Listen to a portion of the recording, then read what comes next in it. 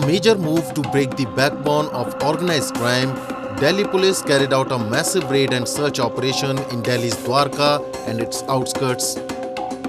For the operation, Delhi police constituted 21 teams comprising 300 police personnel and conducted simultaneous searches at 15 locations in Delhi and 6 locations in Haryana.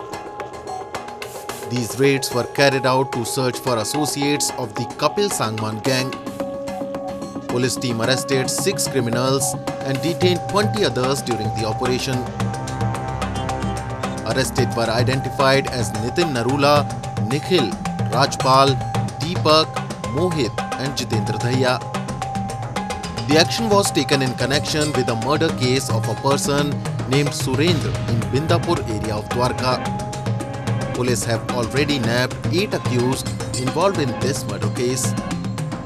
During the search operation, police seized a bulletproof SUV, 3 illegal weapons, 7 rounds of ammunition, 22-gram heroin, 73 grams of amphetamine and Rs 20 lakh cash from various locations.